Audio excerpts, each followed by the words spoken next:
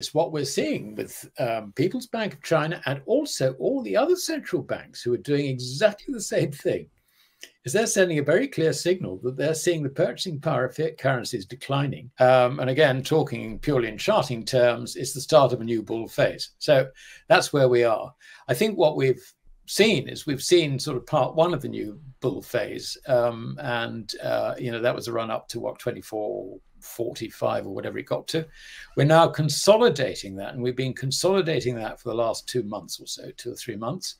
And at some stage, that consolidation will end and off we go. Last year, central banks worldwide added a net 1,037 tons of gold to their reserves, just shy of the record 1,082 tons added the previous year.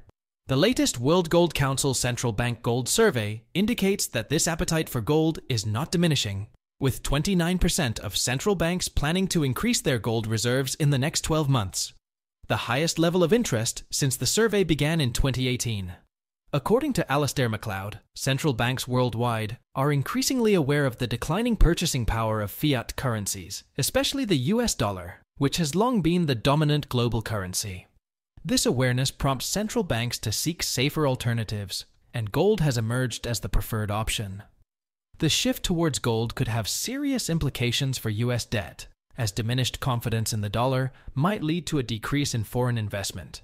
The recent surge in gold prices to $2,400 per ounce can be attributed to a lengthy period of market consolidation, which often precedes dramatic breakouts. While the initial rise was remarkable, the market has entered another consolidation phase. This pause is not unexpected and suggests that the next phase of the bull market could be imminent. Analysts believe this consolidation phase points to a potentially significant upward movement in gold prices in the near future. The People's Bank of China, PBOC, exemplifies this trend. Since January 2023, the PBOC has increased its gold holdings by 8 million ounces, worth $51 billion, raising the proportion of gold in China's total reserves from 3.5% in December 2022 to 4.9% in April 2024. Concurrently, China's holdings of US Treasuries have dropped by $102 billion over the past year, hitting a 25-year low of $767 billion in March 2024. This shift indicates a strategic move away from the dollar. In this evolving scenario, the market's recent consolidation phase signals that the next upward surge in gold prices may be on the horizon. We will present clips from Alasdair Macleod's interview. But before we do, if you want more videos like this, please hit the subscribe button and turn on the notification bell for more updates. Thank you, and enjoy the video. I think there's a misunderstanding about what $2,400 gold price really means. I mean, we can illustrate this with the actions of the People's Bank of China. Read all the headlines. The People's Bank of China has been buying gold. That's actually got it completely the wrong way around. What the People's Bank of China has been doing is selling dollars. And the distinction is terribly important, Kai. Understand that distinction and you'll understand actually what's happening. Because what the People's Bank of China is in effect saying is we think the purchasing power of dollars in our reserves is going down. Now, there are various reasons why that might be the case. But it is the purchasing power of the dollar falling, not the price of gold rising.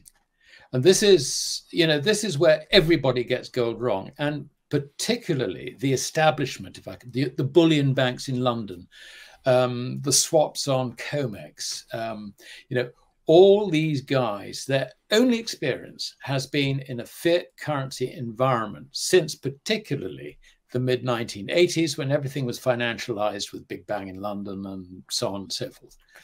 So what they're doing is they're trading something, they account in dollars or they account in euros or pounds or whatever.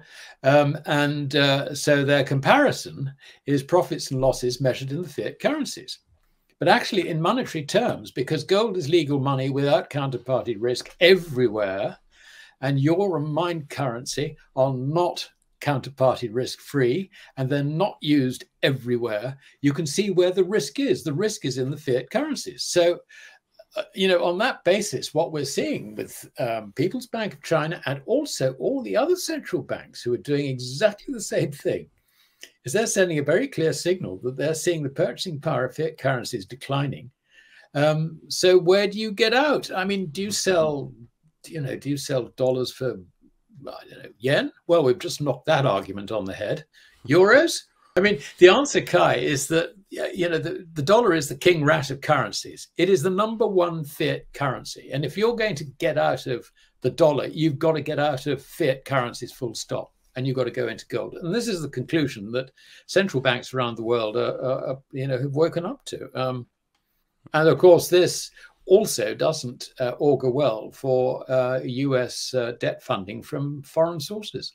I think what we've seen sort of part one of the new bull phase. That was a run up to 24.45 or whatever it got to.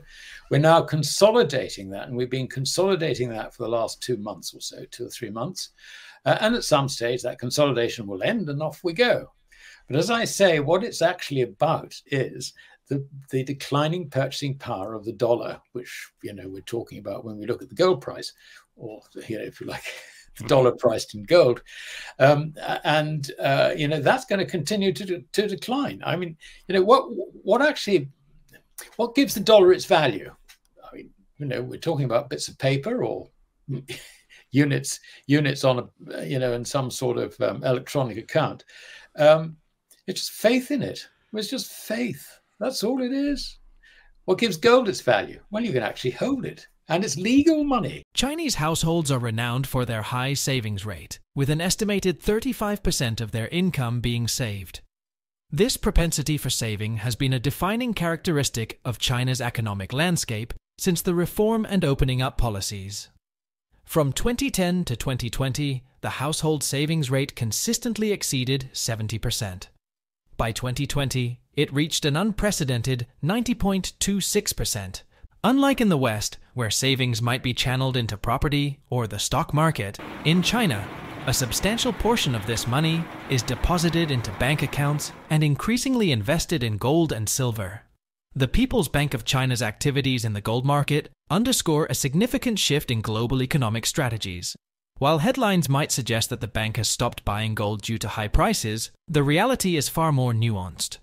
Alasdair points out that the bank's actions are fundamentally about managing the dollar's declining purchasing power.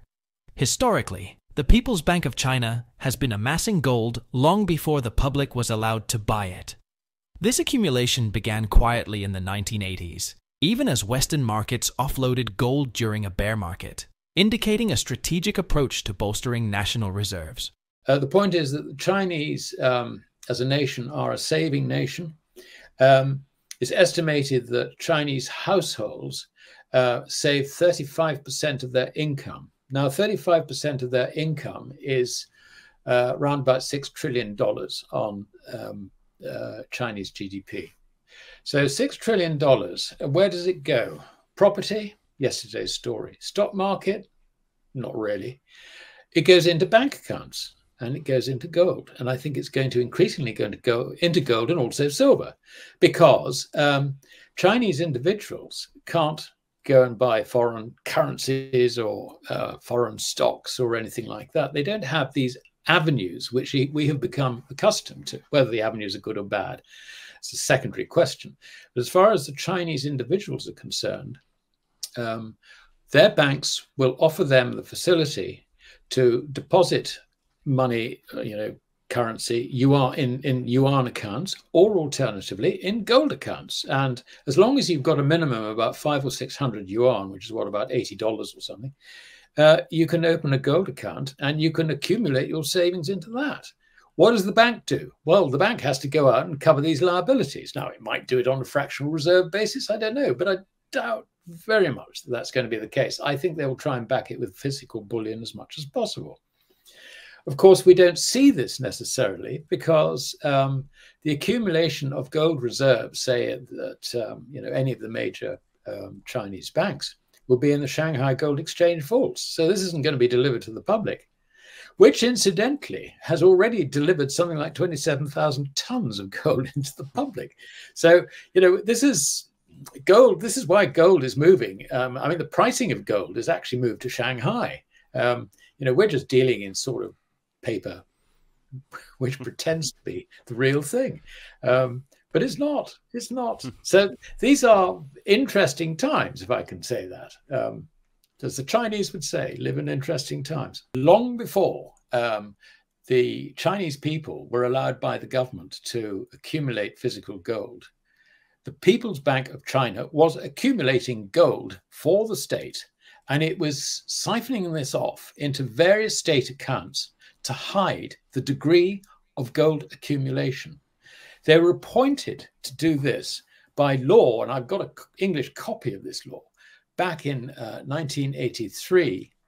And it wasn't until 2002 that they suddenly turned around and said, okay, we'll let the people buy gold, and we will set up the Shanghai Gold Exchange, which is controlled by the People's Bank, incidentally, in order to facilitate them to do this.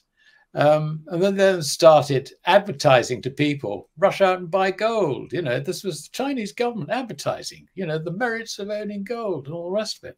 So, the state, I reckon that by the time 2002 arrived, and remember, we're looking at a market which was a bear market in gold.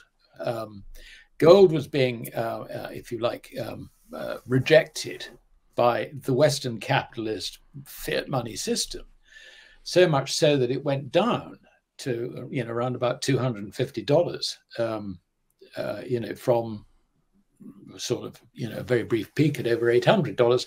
And it was during that massive bear market, when everybody in the West was getting rid of gold, that China was quietly sort of buying it in. I mean, they were the hidden buyer of gold. And they've accumulated it. I reckon that by then they'd probably accumulated something like 20,000 tons at contemporary prices. It just made an awful lot of sense because, China wasn't exposed to Keynesian economics. And therefore they understood that gold is true money. I understand that even in Mandarin, the word for gold is the same word as for money. So, we know what how they see this. According to analysts at Bank of America, gold prices are anticipated to surge significantly in the next 12 to 18 months, potentially reaching $3,000 per ounce.